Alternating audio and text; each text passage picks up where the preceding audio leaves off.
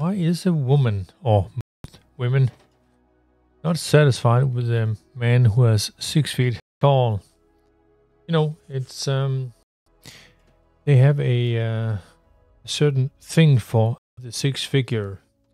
You know, 6 feet tall, 6-inch D. You know what? And of course, 6-pack and having a salary per year that is excessive of 6 figures. Why that? That's I see that as a problem. Yeah. If he ain't 6'3" plus, I do not want him. Yeah. And she is 5'5", of course.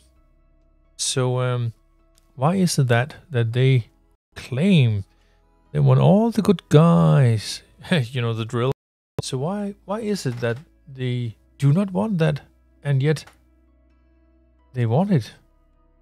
I mean, it's counterproductive, you know. Why is it that women say one thing and do another thing?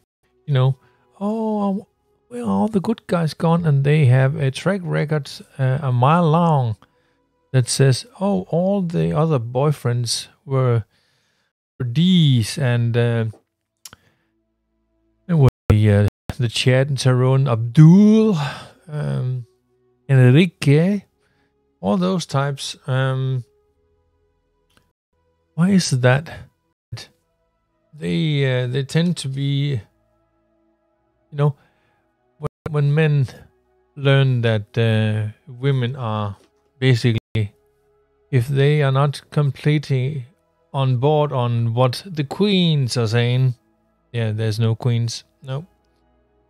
They ain't shit in their eyes, but why is that?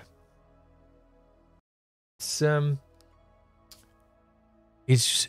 to a Danish guy who's 55 years old. It's American and English women saying that crap is ludicrous. It's basically it boggles my mind that the women can say all of that, and they think that that any man they have their hooks on has to be all that and more, and while they have nothing to show for themselves, of course, if they have the I'm a PhD and what have we, you know, having my own car, you know, my own house, and that to a guy, yeah, good for you. But what does that have to do with me?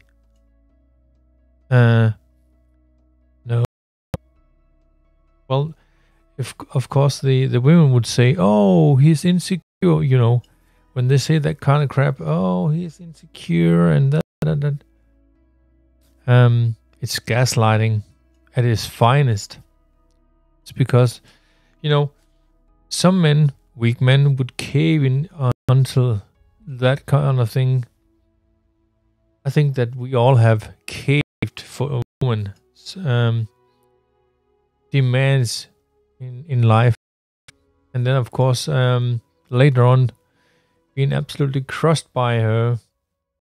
But we know how it is, don't we? So and having a good night. So I'm out of here. See you later.